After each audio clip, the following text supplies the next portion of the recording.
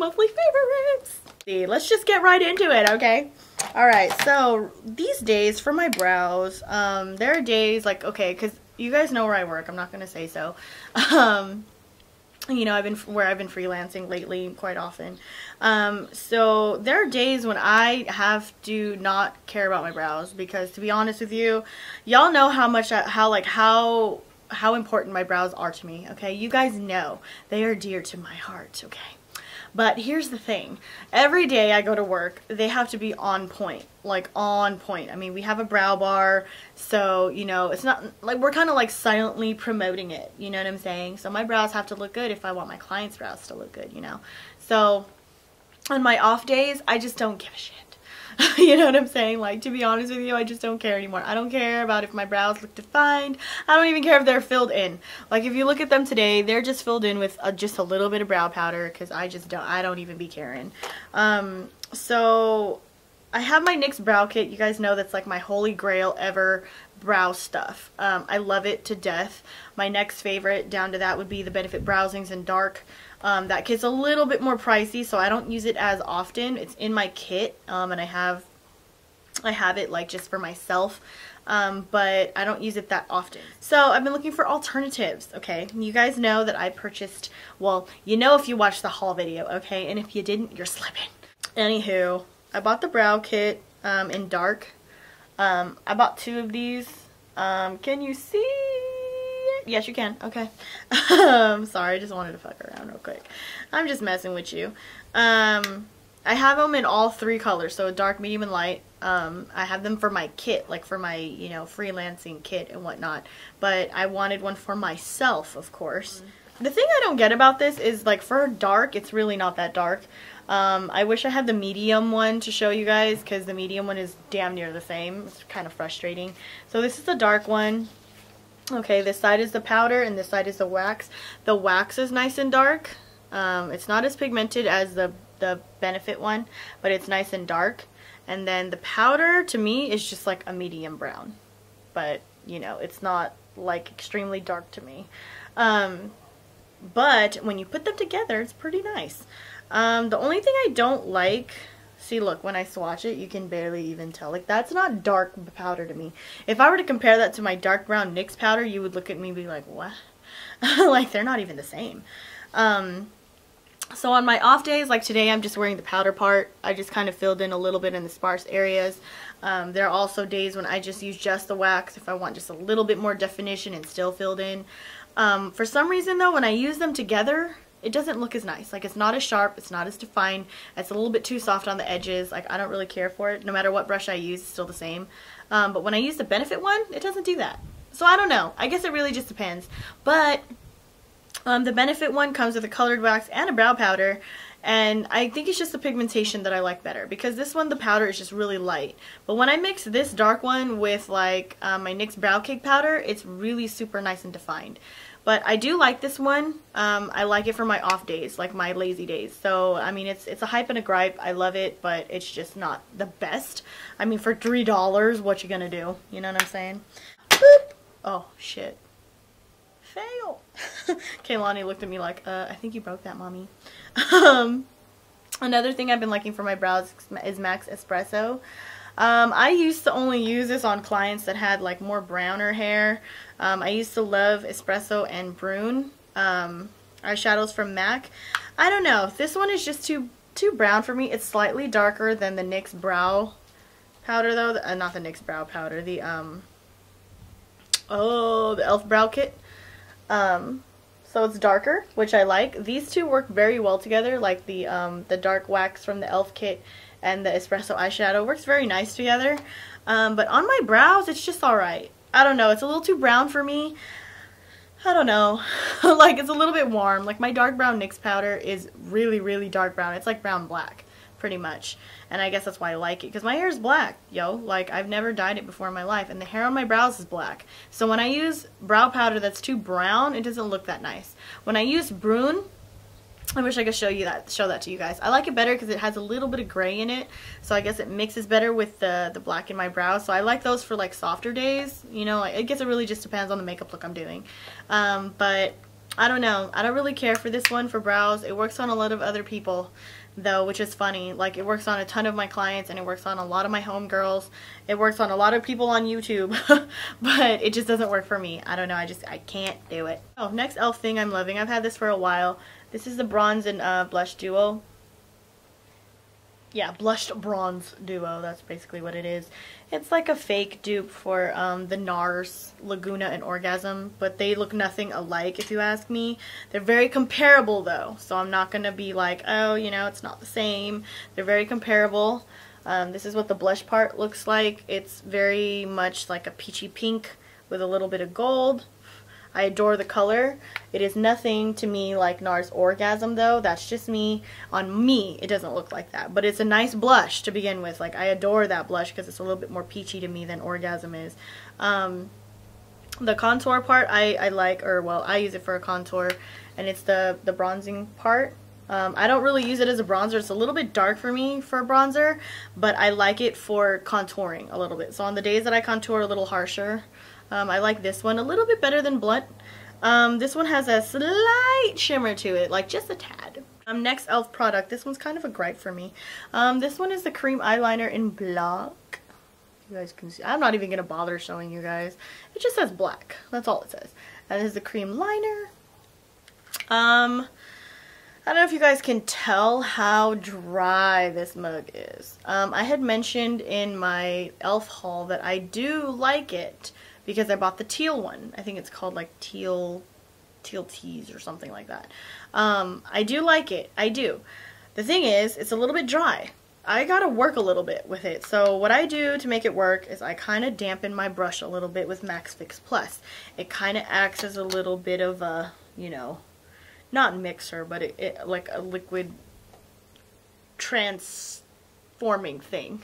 I don't know how to describe that. If you guys have ever tried the Bare Essentials, they have like this, I don't know what it's called. It's like this liquid thing, this transforming liquid. Okay, I forget what it's called. Basically, you put a few drops in it, and then you know, kind of mix a little bit with the powder, and it turns it into a liquid liner. It does that with almost any shadow they have. So I love that stuff. It's very similar to doing that. So I dampen my brush a little bit with some Fix Plus, and then I dip it in here, and it works. It works better. The thing is if I were to use a brush by itself with this, it's extremely dry and a little bit cakey. Kind of tugs on my eye when I apply it. And I need about 2 layers to be more opaque. So I would use this for like everyday, whatever kind of days where I'm not really too concerned about whether or not my liner lasts, because I just don't care. But for like work or for going out, I don't really recommend it. It does have a good amount of wear on it. It's not my favorite cream liner. I prefer my Wet n Wild gel cream liner in comparison to this one, to be honest with you. And they're about the same price, I think. This one dried out a little faster on me though, so I don't really know. It kind of reminds me of the, like, you can see it a little bit on the edge, kind of lifting. I don't know if you guys can tell, like on the edge a little bit, like right here, it's already lifting away from the tube, the jar, whatever you want to call it, and I don't really like that. Yeah, I'm gonna have to revive it somehow, but I make it work. I just kind of treat it like a cake liner, but yeah, it's just really not my favorite. My favorite glitter liner these days is this one, and this is from NYX, and for some reason it's called Lavender. I don't know why. It's called Lavender. You think I'm kidding? I don't really know why. It's really not lavender. But I love it because it has teal glitters, it has blue glitters, it has purple glitters. I love this stuff. I don't know if you can really see too much of it right there. This looks amazing on teal liner and blue liner. I'm sure you guys have seen a couple of my makeup looks, either as a face of the day that I recently posted a few weeks ago, or on my blog somewhere. I love wearing this on blue liner or teal liner or blue or teal eyeshadow. Anything blue or purple, like anything blue or bright purple, this looks amazing on. I love it. My favorite mascara at the moment, well, not favorite, okay. It's not my favorite, but it's my newest that I like. I haven't decided how much I love it yet. So this one I just recently got, maybe, I don't know, 2 weeks ago. And this one's the Falsies Flared mascara. Because I hear bad things about the Black Drama, and that's really the one that I wanted. I like the wand of this one better than the falsies, because it does curve, but if you look at it, it curves, oh, you can't really see. It's flat. I don't know if you guys can really tell, but it's like flat, and then the bristles are on this side and on this side, and it's like curved. You know what I mean? So it's curved in a better way where the bristles are here. The for some reason my falsies ones, it's curved, but it's a little bit, I don't know. The wand is something I don't really like, but I work with it. I find it to work because I like the formula of the falsies waterproof a lot. I really do like this one, but as far as flared goes, I really don't know. I'm wearing it on my lashes right now. Ah! Well then. Okay. It does make them stand out, and I do love them. It's really more of an everyday mascara for me. Like, it's really, oh my god, it's so bright out here. I can't do it. It's really more of an everyday mascara to me. It's not something I would wear when I'm going out. I feel like the Maybelline Original Falsies waterproof formula is more black on my lashes, and it's a little bit more fuller. This one is good. It's just not the best. I don't think it's the better of all of them, but I still like it. I still like the original formula better, though. So this is a little bit of a hype and a gripe for me. Blushes. My favorites of the moment are more corals and oranges. As you can tell, I'm a little bit into coral and orange this month. You'll notice that when I explain my lip products to you in a little bit. This is my... Hold on. I'm going to try to swatch it a little bit. It has poke marks in it, okay, because I use a stippling brush for this, so it like makes poke marks all in it. This is my NYX cream blush in orange. I think it's literally just called orange. Yeah. I don't know if you guys have seen a NYX haul, like a massive NYX haul I did like a month or two ago, but I love this shade. It's very similar to Optimistic Orange. I think that was from MAC and Lilyland. I don't remember. But I love this one better because not only is it easier to blend, but it's a lot more opaque. Not that I need blush to be opaque or anything, but that just means the color payoff is better.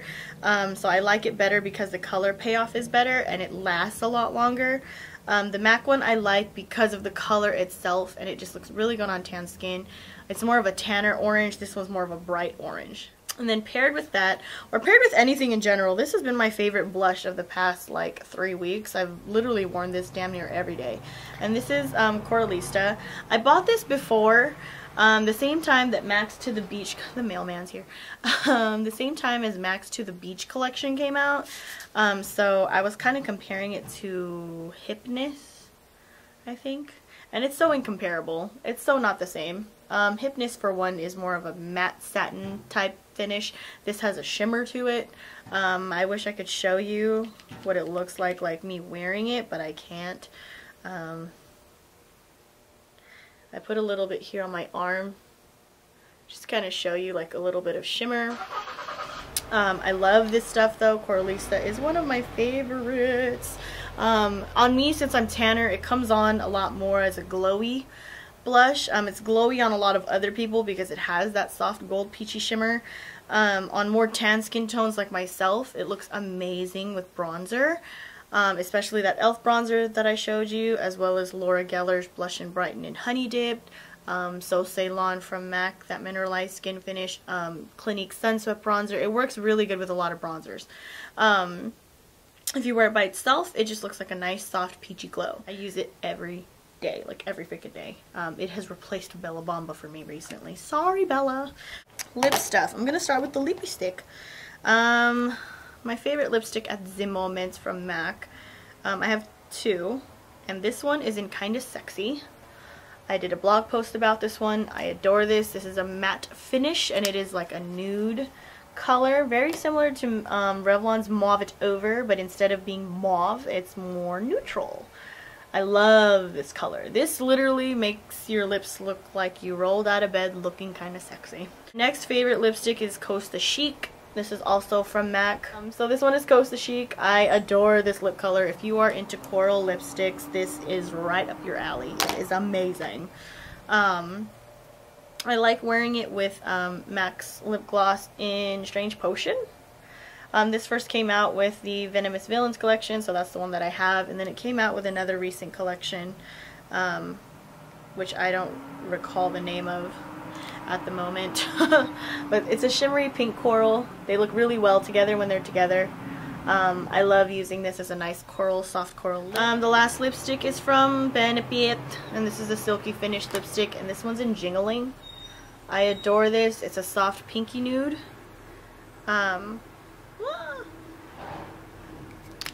Just again with the whole neutral nude shades. I love this one. It can come off a little bit more pink on more rosy lips, but if you're more on the neutral side but you just want a little bit of pink, like we're talking, you know, Ferris nude but a little bit darker, or even Mac's Hug Me, which is a little more brown, or Lovelorn, you know, colors like that. Lovelorn is from MAC.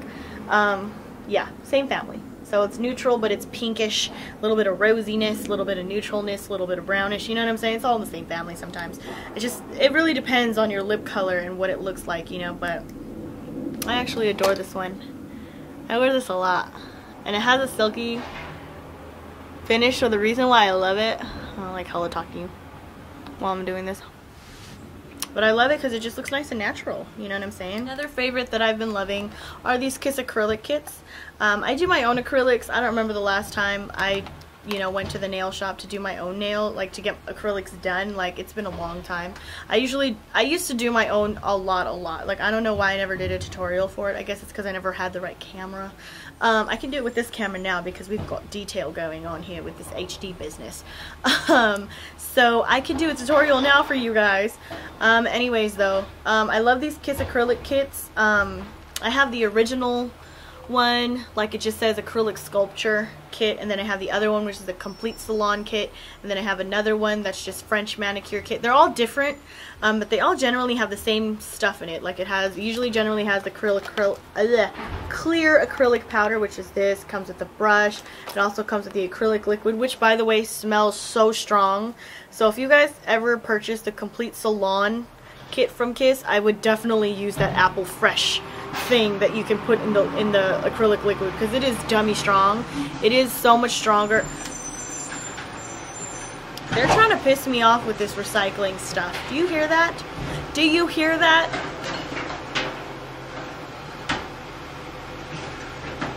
I'm just gonna wait for them to finish.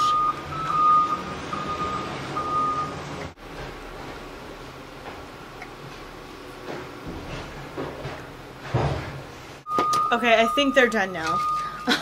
Anyways, so yeah, the general acrylic kits usually come with, like if you were to get the basic one, it comes with the tips, and if you get the acrylic sculpture kit, I believe that's the one, that one comes with both white tips and the clear tips.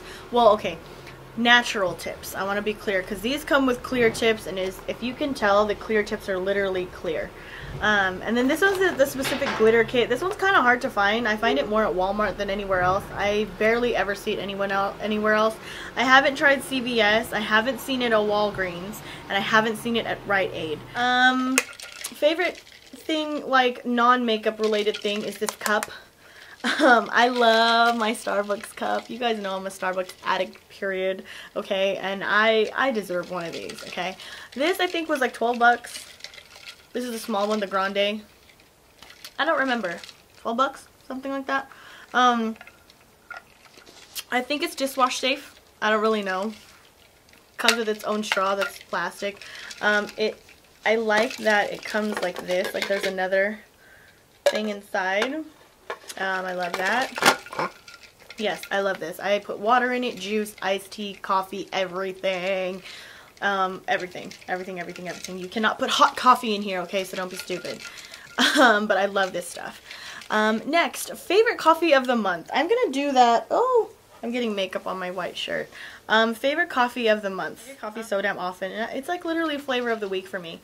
So I'm gonna break it down, okay? I'm gonna type it out to you what I've been ordering a lot this week, and this month in general. Lately, well, not lately, but this is a favorite on my, you know, all-time Starbucks list anyways. What I'm drinking as of right now, and it is an iced soy chai with vanilla. Hi, can I get a iced soy vanilla chai? I've also been loving, oh, okay.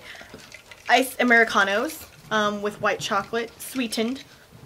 Depends where I get it from though. Starbucks, you don't need a sweetener. So if you get it from Starbucks, just ask them for an iced Americano with white chocolate. I ask for a splash of soy milk, or I just ask for room if I don't feel like soy milk. But I usually do like soy milk because it makes it sweeter already. Hi, can I get iced Americano with white chocolate and a splash of soy? Americano, just so you know, is basically espresso with water in it. So, I'll talk to you guys later.